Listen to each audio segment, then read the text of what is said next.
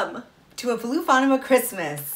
We're giving you a freebie right now. A freebie because we're going to be starting our 12 Days of Christmas Countdown Classics on Monday, December 2nd. So gear up. But to get you warm, we're going to start you off with a Christmas movie that is, you know, a little borderline. You know, it's the one to dip your toe. Yeah, because you can slip it by your friends who don't want to start Christmas movies till December. This is when you can slide in a little holiday spirit. So why don't you guys watch a little Die Hard. Die Hard!